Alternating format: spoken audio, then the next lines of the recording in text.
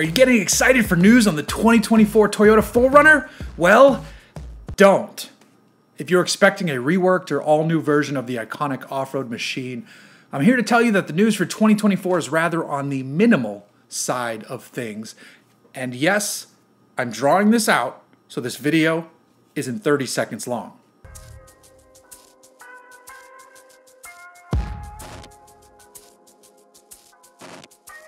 The Toyota 4Runner has been around for eons.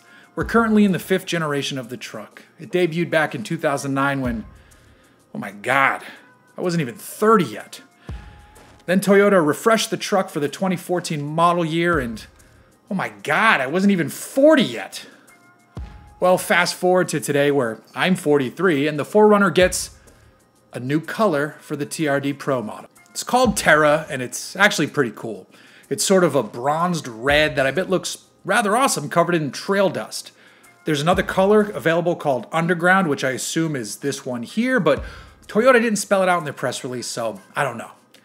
What else is new with this 270 horsepower having V6 powered 5-speed automatic equipped dinosaur?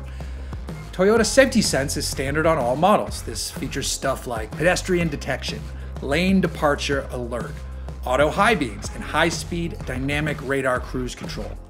Another new thing, according to the aforementioned press release, is the addition of the TRD Sport trim to the 4Runner lineup, but that was added for the 2022 model year, so I don't know what to tell you. And there you have it. Now would be a good time to price out a 2024 Toyota Land Cruiser perhaps, or if you have a bit more dough in the old bank account, take a look at the 2024 Lexus GX. In the meantime, here's some footage from the 2023 and 2019 model year trucks.